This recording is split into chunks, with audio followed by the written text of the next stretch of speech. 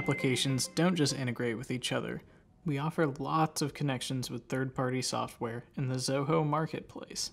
Some third-party integrations live in the settings of various products.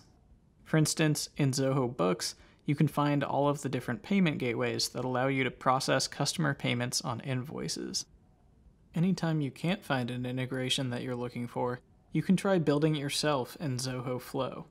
For example, you could create a flow that automatically adds an event to your Google Calendar each time somebody fills out a consultation booking form that you built in Zoho Forms. You don't have to have a programming background to set up flows. All you have to do is choose a trigger for your flow, which is something happening in one application, and then you just have to choose an action for your flow, which is something you want to happen in another application. In our example, all we have to do to get the start time on our Google Calendar event is to come over here to the right and choose the start field from our Zoho form. When I click it, it automatically drops in the code snippet for me.